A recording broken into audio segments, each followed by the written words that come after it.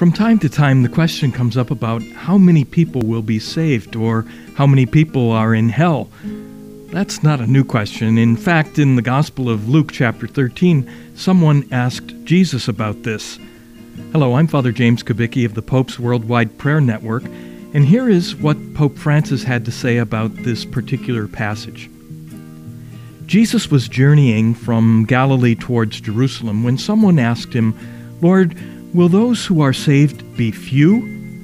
Jesus does not answer the question directly. There is no need to know how many are saved.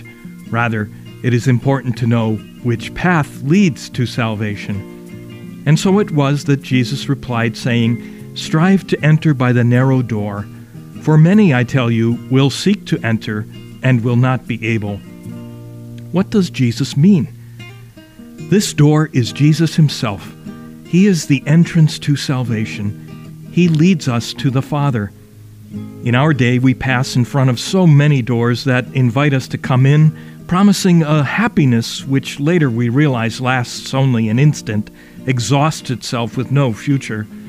I would like to say forcefully, let's not be afraid to step out of our selfishness, our indifference to others, so that Jesus may illuminate our life with a light that never goes out. Jesus' door is a narrow one, but not because it is a torture chamber. Rather, because he asks us to open our hearts to him, to recognize that we are sinners in need of his salvation, his forgiveness, and his love, in order to have the humility to accept his mercy and to let ourselves be renewed by him. The whole of our life must pass through the narrow door, which is Christ.